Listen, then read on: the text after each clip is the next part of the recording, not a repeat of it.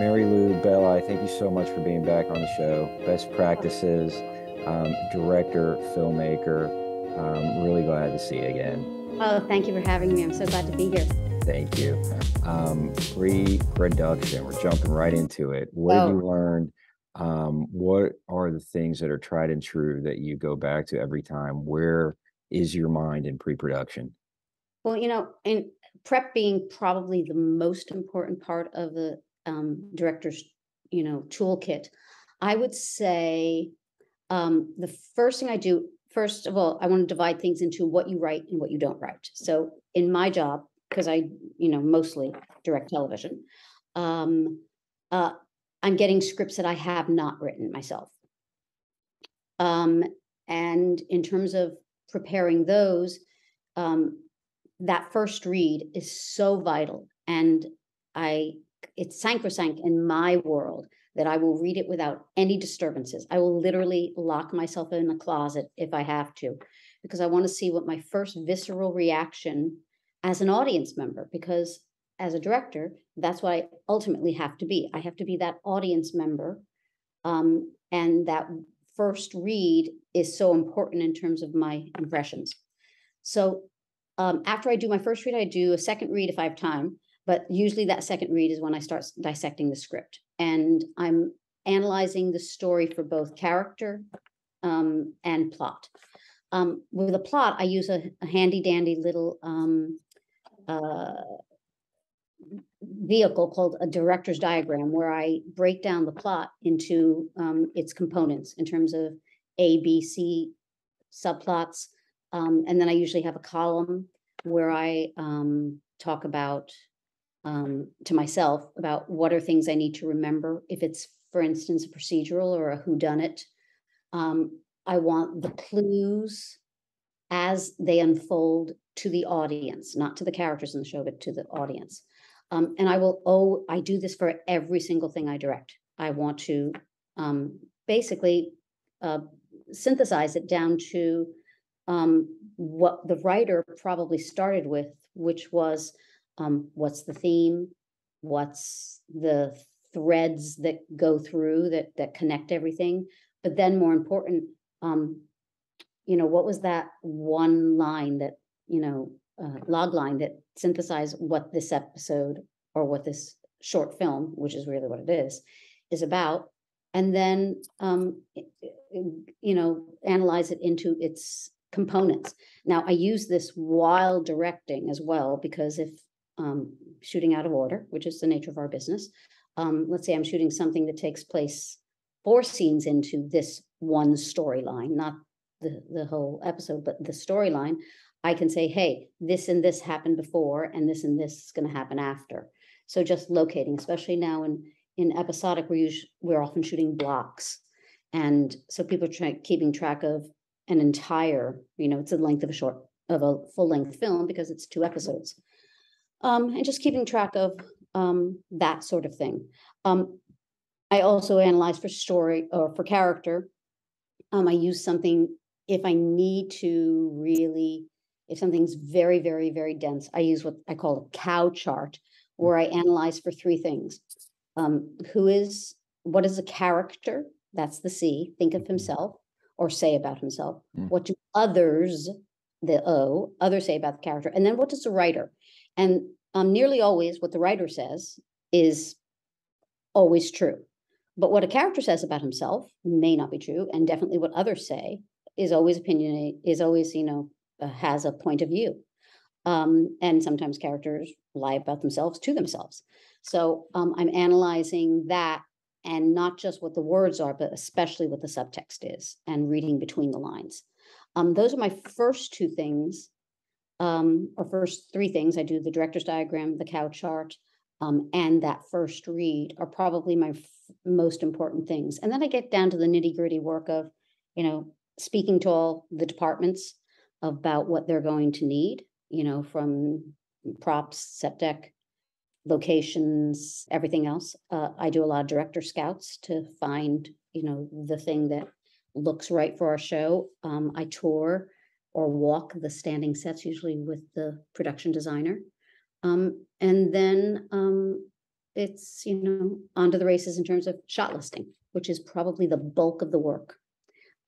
I think any director who goes into a film or short or otherwise without knowing exactly what they're going to do is disrespectful, basically, to everyone on the film, because I want to be prepared. And not that I'm not open completely to something that might come up in the moment, and be it inspired by a prop that, or a piece of set deck that shows up. I go, oh my gosh. Like, for instance, I'll give you an example. There was an actor in a scene I was directing last week for a Netflix series who had a transition from, and it was a discovery, an aha moment, but she glanced over and I kept thinking in her close-up, I said, what is she looking at? And I went to set and she was looking at headphones. And it was based on the look was based on the fact that she was going to suggest something musical. And her look at the headphones was what gave her the idea. And I went, oh, well, I need to tell the audience that. So, of course, I went from her close-up and I tagged the headphones and came back to her close-up. And, it was a great storytelling device that I wouldn't have done had I not seen the actor in the moment do that. I wouldn't have come from her close-up to show the audience something else. But, of course, I had that close-up planned. As I was, the person she was speaking to, that close-up planned, as well as what the opening shot was and all those things. So coming prepared makes for efficiency on set. And even if I have to completely revamp what I'm doing for time or any other reasons, during the last 2 years, it's been because of COVID sometimes, I always will know what the components of the scene and what I need to tell the story, so that even if I do a complete switch to another set to some or whatever, I know the ingredients going into this particular recipe. That's So, great. Those are some great tools. Absolutely. I would love to put out some links to that cow chart as well as the director's diagram. they're both in the book I co-wrote with Bethany Rooney, Directors Tell the Story, available at Focal Press, and I will send you a link. Cool. Yeah, and it's available, on Amazon and your library probably. That's great. When you're able, how do you like to, in pre-production, work with your actors and your DP? Okay, so I rarely get to work with my actors in pre-production except to cast them.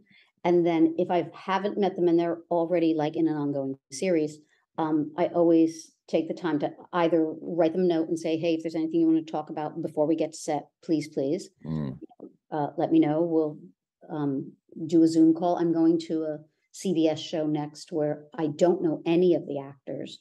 So I will have my AD schedule like a 10-minute Zoom call with each of them in order to just say, hello, we don't have to discuss the script. I just want you to see what my face looks like without a mask on.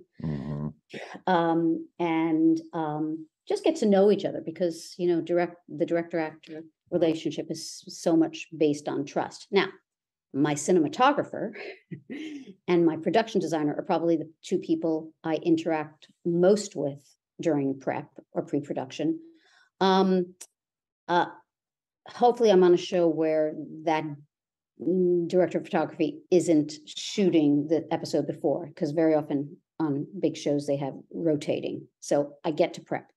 And in that case, they're part of that decision in terms of once I usually choose a location, and I very much listen to my production designers.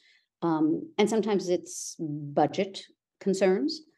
Sometimes it's what we call two-fers or three-fers. Let's say I had once a lobby of a movie theater that I was going to blow up. And sometimes one was going to lend itself to being blown up because we were actually using a movie theater and I wasn't really blowing it up. But there were elements that this was a big plex. So they could keep the movie theater open for the main lobby and one side of it. And then I just, took over the other side of it. So we're looking at things like that. And then on that same show, I remember being able to use, I think it was a government building, or it had to look like a government building, but I also was, again, blowing something up. It was NCS New Orleans. We blow a lot of stuff up on that show. But I would look to see in one of the upstairs offices and hallway, I did one scene. In the basement, I played it as another entire building and shot another scene. Then I had people pouring out of that building, which was a third place. And then I had a lobby, which was the same place that people poured out of. But it was two different scenes. So I shot an entire day there. I only moved the trucks there in the morning, and they were out that night. So sometimes it's just about looking for a place, and that production designer can help. I'll give you an example. I knew I was going to be shooting an established outdoor school yard in this Netflix series I just finished doing. And I needed a meeting place where a bunch of religious people could meet, and very ecumenical. There was a rabbi, there was a imam, there was a Baptist minister, and they were showing me in that same school classrooms. And I went, no, this isn't it. This isn't really the tone. It's too small to shoot in. There's 1, 2, 3, 4. There's like 10 people in this scene. Getting equipment and 10 people in this 14 by 14 space is ridiculous and ugly. I said, listen, this could take place in any one of these characters' churches or synagogues or meeting halls. And I said to the production designer, what's close by, so that if we move the trucks here in the morning, we can literally walk to the next, or move our things on carts, which is always economical. And she said, oh, well, there's a church next door. It's usually what we use for holding for the extras when we're in this set. I said, well, show it to me. And it turned out to be one of the most beautiful sets we shot in. And it was huge and spacious and looked amazing. And yeah. That was a good twofer. And the production designer is the one who suggested we just go next door. Yeah, no, I get it. There's a lot of sort of logistic, I don't know, variables that you're juggling and trying to get efficient during prep. What about specifically with a cinematographer? If you've never worked with them before, what's that time that you'd like to have with them in prep? I have a cinematographer now who I worked with on a different series, who I came up with this, and it was just something she suggested, which I loved. And before I shortlisted anything, because I usually will scout, we'll agree on something, and then I'll go shortlist, and then we'll discuss my shortlist. And this cinematographer said, why don't we just talk about, let's just do a page turn and talk about where the master is. And then I would go shortlist. So basically I was choosing the side of the line I would be shooting on. And we did this. And I have to tell you, just by deciding that, it made my shortlisting so much more effective, and it was like one of the best experiences. And also it gave her an idea when we talked about it, just basically if she had to order any special equipment.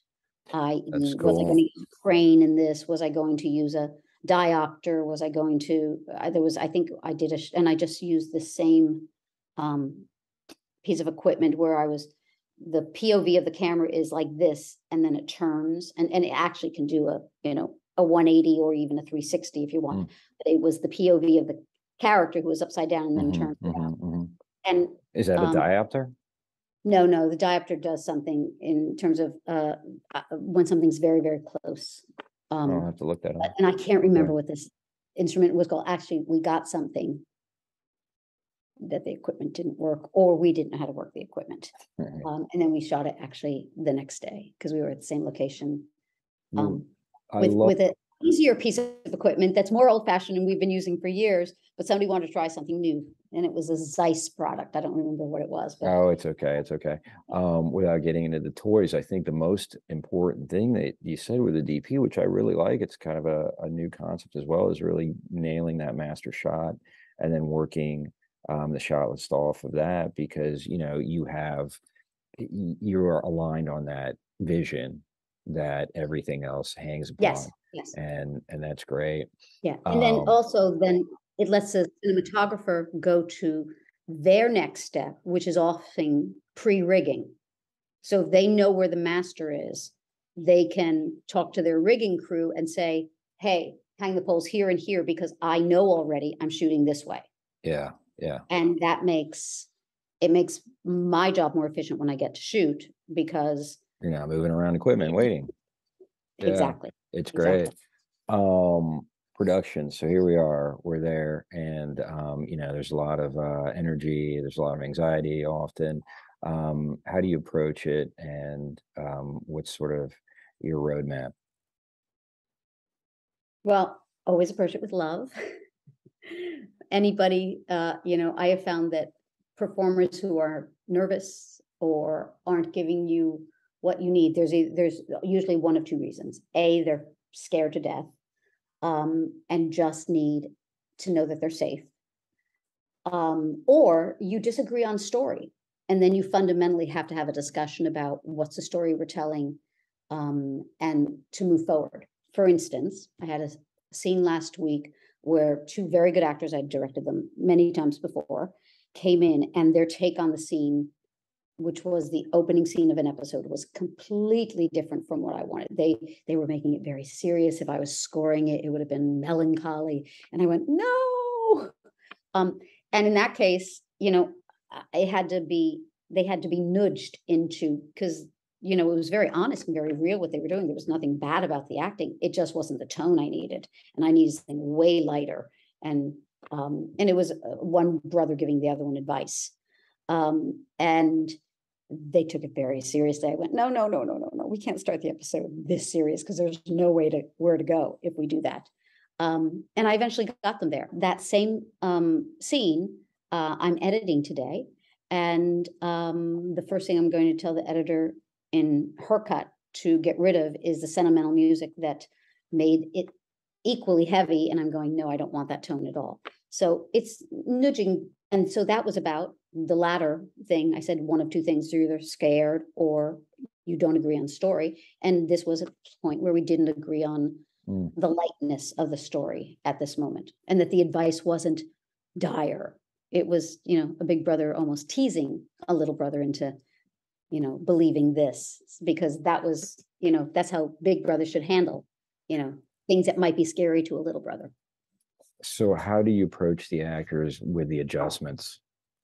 Um, uh, well, in this case, since I knew the actors very well, I just went, I think I want to take a different approach. And then sometimes actors can do a 180. In this case, they didn't do it immediately. And I just did quite a few more takes and I kept stroking, as my co-author, Bethany Rooney, came up with this stroke, then poke. Hmm. So I said, yes, that's very good, but no, I Yeah. really, and then I use three things when I'm directing on set, probably the most. I talk about subtext. I would say, under that line, I feel like you're thinking this, but I want you to think this. Or I give them an action, verb, or intention. I always say, you're cajoling. I want you to seduce. Mm. Or sometimes I use a scale of 1 to 10, and I would get, yes, I want you to seduce her. That was great. That was a 3, but really seduce her. I want you to seduce at a level Mhm. 10. Um, or Mhm. so those three things are very expedient. They're Mhm. very succinct and precise in terms of what I'm looking for. Um, and also, the rookie mistake I find, because I teach so many directors, is that so many new directors overtalk. So here's and I will side coach when I'm teaching directors and they're working with actors in front of me. They get 2 tries. They get 2 tries to give a note. And then if they do this mistake the third time, I stop them in their tracks. And this is the mistake they make in terms of over talking. The moment that they give a note and an actor shakes their head yes, or they acknowledge it, you see it in their eyes, like that little spark, or they say okay, or they say got it, or yeah, stop talking, walk out of the set, roll film, and go get exactly, because the moment you keep over explaining, you have basically diluted that spark of something they want to try, which you suggested to them. So it's about just, and literally, I will say, and I'm harsh, when I'm side coaching, I go, shut up, get out of there, or enough, or she nodded yes, Yeah, stop. it's very important. It's a great point. You don't want to water down the direction. Exactly. Yeah, Especially when the actor got it yeah. and they You're like done. they're Move on. inspired. Yeah, Yeah. exactly. Um, so what about when you're working with a DP on set and you just, there's an angle off, there's light off, there's, props, something's going on, and you need to give them an adjustment. Um, I'm I will I will stop in the middle of a scene if it's not a crucial emotional moment, and I'll go back, especially if it's efficient and if it's a long scene. I'm thinking, God, this happened in the first, or I'll cut and I'll start again and I'll give an adjustment. But uh, since I'm close to set, I don't, sit in Video Village. Even though my DPs are very often on headsets with their camera operators, um, they might be giving adjustments as we go. But occasionally unless it's a steady cam operator, and then I don't touch them, but I might go up to the shoulder and go push in, or, or widen out, whatever. But I don't do that very often because we've done enough rehearsals. And also I love to trust my operators that, what they see and their instincts, are good. And, I always feel like they're real collaborators. And so often some of them are, directors themselves, Yeah. that, we're almost always on the same page. And again, if it's a complicated thing, we've hopefully worked it out with second team, or rehearsed it enough with first team. And also I shoot rehearsals sometimes. Obviously rehearsals where hair and makeup have done their work, but I will see if we can capture magic in the bottle right out of the gate, as So, long as the actors feel like they're ready. so And you now the get, only person that cheats sometimes is the focus puller. But I will always stop during a second team rehearsal for a focus puller to use their laser or use their tape measure. And it's not done enough anymore because their monitors are so good in terms of them pulling focus. But I will say, measure it. This is a long walk and talk. Give yourself markers wherever you need them, so that you're doing it by the numbers, the old-fashioned way. It works still. what do you mean they cheat? Um, I can't. They I, th- did I they, say? I thought you said cheat. Oh, Focus oh, oh, puller oh, oh, cheats. sometimes they'll just be doing it by looking at their monitors. I And so, see. So that's what and you you were calling understand, cheat. the Oh, monitors we now have literally have graphs of when things are oh wow, in or out of focus. focused. Yeah, and it's like, Wow. Oh, oh that's my God, cool. it's like piano tuning by the, Yeah. as opposed to piano tuners who still do it by Right. ear. Right. Wow. Like, oh my gosh, this is amazing. But they can do it that way, and it cheats them of their rehearsal to get something. For instance, let's say I'm in the foreground, you're on a profile of me or the back, and then I'm going to turn into camera, and it has to be that rack focused to my face, and focus has to be immediate.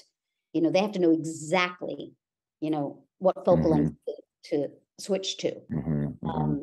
So if I haven't given them that rehearsal, they're doing it by feel. Now, a lot of focus pullers are amazing, and I Yeah. will always acknowledge a hard shot that they get, and I'll go up to them, especially when we're moving on to the next shot, and go, that was amazing, thank you, because I couldn't do it. Right, yeah. Mary Lou Belli, filmmaker, director, thank you so much for being on the show. Great wisdom.